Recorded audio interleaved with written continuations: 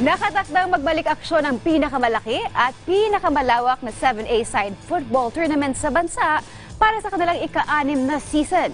Nagbabalik si Dex Agustini. Ngayong Biyernes lamang ng umaga ay nagsagawa ng isang press conference ang pinakamalaki at pinakamalawak na 7-side football tournament sa bansa na 7S Football League upang idaos ang kanilang ika-anim na season na magsisimula sa Linggo, August 21. Para sa founder ng Football League na si Anton Del Rosario, masaya siya sa kanilang pagbabalik matapos ang kanilang naging huling season na isinagawa pa noong pre-pandemic. Before everything closed down, we were the first people to get things back up after the pandemic, and we had sort of teaser leagues to kick off in May and in June for the youth. Now we are approaching our kickoff for season 6. Dagdag pa ni Del Rosario, maraming koponan ang lalahok dito kaya magiging kaabang-abang ang liga. As you all know, football has always been my passion, and ways to give back to the Philippines is what I want to do.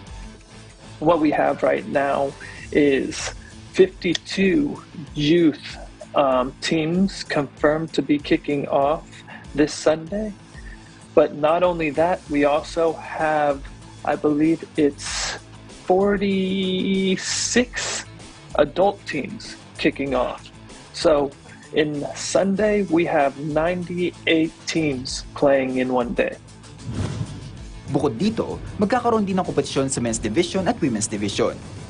Ayon naman sa former national and kaya player na si Eddie Malyari, isang paraan ito para muli magsama-sama ang football team sa bansa. The nature of how it's set up with 7-a-side is what I personally enjoy as a player. With a futsal background, I love small-sided games, and this is the type of action and consistency and community that we need. So Sunday, it's kicking off. We hope to see you guys on a Sunday one of these days, and you guys will see what all the magic's about when you come on a Sunday. Samantala, bukod sa darating na 6th season ng 7s, idaraos din ng Champion Cup para sa national version ng regular league. Dex Agustini, PTV Sports.